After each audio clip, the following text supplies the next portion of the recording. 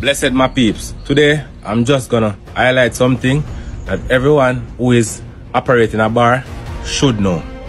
Peeps, you should understand the blackboard with the white writing which you have displayed in front of your bar, which says it is your intention to apply for a spirit license at the next spirit licensing session is not a spirit license. That just shows that you are intending to apply for a spirit license.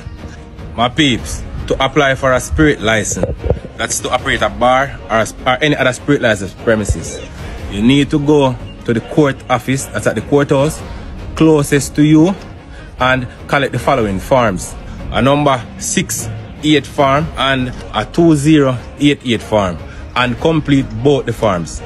After completing these forms, you will pay the fee at the tax office, the Island Revenue Department.